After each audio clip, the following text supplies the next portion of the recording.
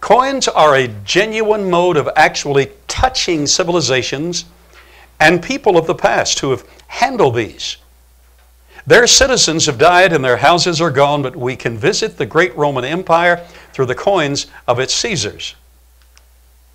Few civilizations throughout history have made such a profound impact on the human story as that of the 12 Caesars of the Roman Empire. We have 12 of these with us today in replica form. Here's the replication of the major coins struck by or caused to be struck by the 12 Caesars of Rome. We have Julius Caesar, who started the thing and got killed for it. Augustus Caesar, his great nephew and appointed heir. Tiberius Caesar, Caligula, we're going to learn about them briefly. Claudius, Nero, Galba, Otho, Vitellius, Vespasian, Titus, and Domitian. Even among the great figures of the ancient world, Julius Caesar has few equals. Curiously, two of them, Cleopatra VII and Augustus, were related. The former as a wife, and the latter as his heir. Driven by an intense desire for personal glory, Caesar conquered Gaul and defeated a host of enemies, both foreign and Roman, throughout the Mediterranean world. He assumed the title dictator for life and was ready to pursue other ambitions when he was murdered by conspirators in Rome on the Ides, the 15th of March, 44 BC. And then that's when we have the amazing career of Caesar Augustus beginning. And this is a photograph of a coin struck by Julius Caesar. Now to Augustus Caesar. He was Rome's first emperor. Let's trace the record just briefly.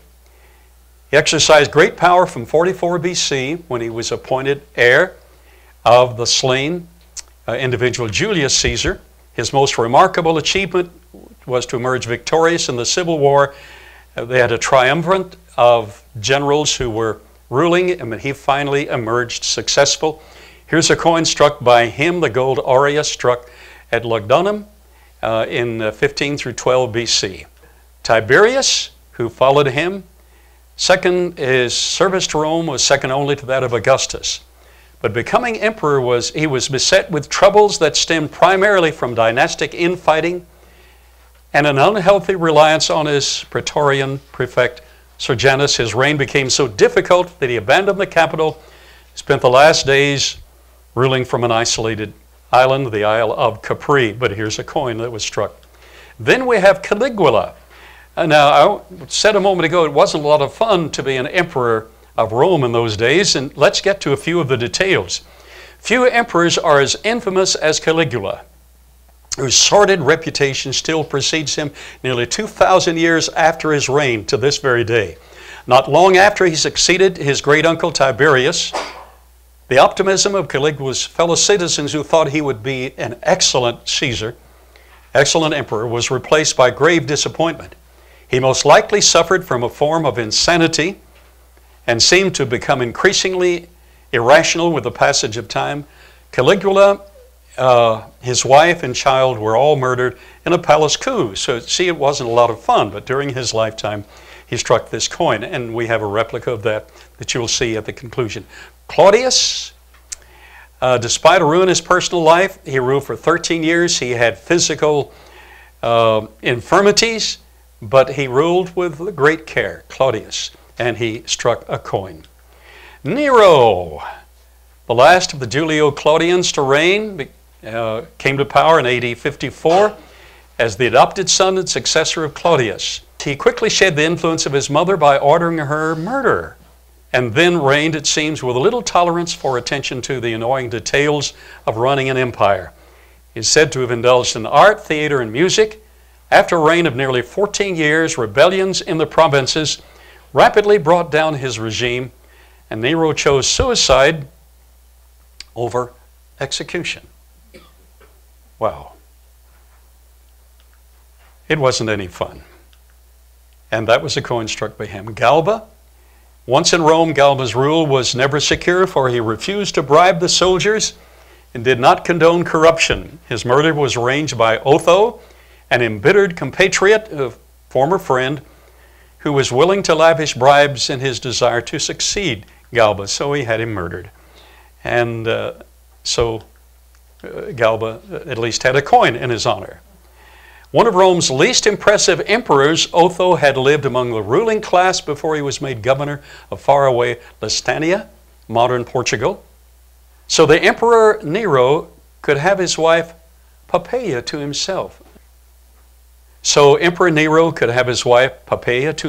When Galba's revolt broke in neighboring Spain, Otho joined him, hoping to be named successor, but Galba had no such plan. Otho was not up to the job, however. He reigned only 3 months before committing suicide. So it wasn't a lot of fun to be a Caesar, but that's a coin that was struck. Vitellius, similar disappointing character. Next, Vitellius rose quickly. Events moved so rapidly that he had little chance to enjoy his new office. After 8 months as emperor, he was overthrown and murdered. When legions loyal to his successor, Vespasian, entered Rome. Enter Vespasian. He was the general in Judea who had a son, Titus. Vespasian went to another part of the world because he had desire on the palace and throne in Rome, left things to Titus. What did Titus do? Help me out. His son Titus. It burned the temple in 70 AD. What day did he burn the temple? What's that? Tisha B'Av. That's right, the 9th of Ab. That's late in the fall. That's the tragic day for Israel. On the 9th of Av, they call it Ab, we call it Av. Either way, B and V is interchangeable. The 9th day of Ab, late in the fall, on the Jewish calendar, the 10 spies brought back a wicked report, evil report. On the 9th of Av, Nebuchadnezzar destroyed the temple in Jerusalem. The 9th of Av, this was done. The 9th of Av, 35 AD, Bar Kokhba was, with the false Messiah, was killed by the Romans, and all of Jerusalem was destroyed. That was the beginning.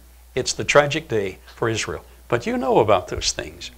All right, Vespasian became emperor, and then Vespasian entered Rome, so Vitellius was in no more. And so Vespasian came the last day. During his reign in 70 AD, the temple in Jerusalem was destroyed by Roman soldiers led by his son Titus, and that is a coin struck by him.